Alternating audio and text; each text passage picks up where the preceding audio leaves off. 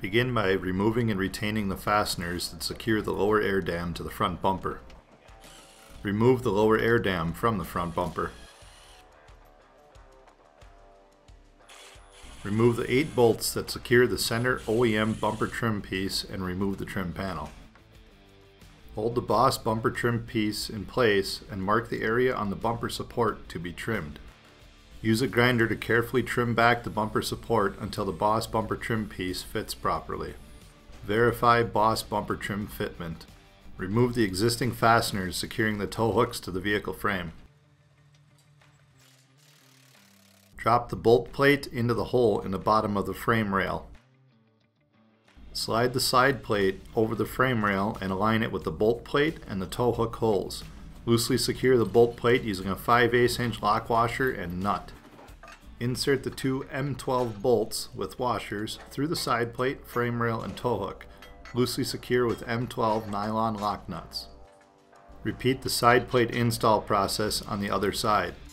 Remove the front plastic skid plate and mid-mounted metal skid plate. Using a 9/16 drill bit, drill out the threaded skid plate holes on the transmission crossmember. Thread a 1/2 inch bolt and flat washer onto a bolt puller and insert it through the access hole in the top of the crossmember through the previously drilled holes. Replace the rear skid plate by installing the rear bolts and aligning it over the previously installed 1/2 inch bolts.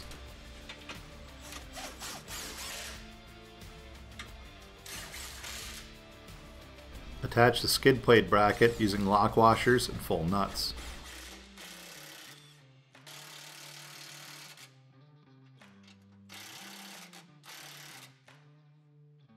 Loosely attach the push beam to the side plates using 4 1/2 inch grade 5 bolts and nylon lock nuts on each side. Lower the vehicle to the ground and measure the push beam height from the floor to the center of the hook hole. Adjust the push beam as necessary to achieve a 15.5 inch hook height. Attach the angle bracket to the push beam and skid plate bracket using 1/2 inch grade 8 bolts and nylon lock nuts.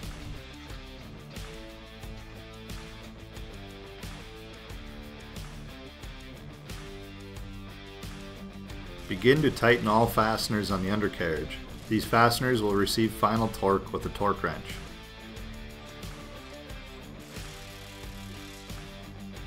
Torque the bottom 5/8 inch bolt of the side plates to 113 foot-pounds.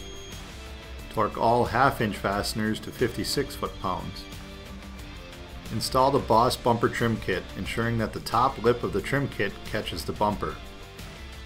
Use the OEM fasteners to secure the bottom of the trim kit to the bumper support plate.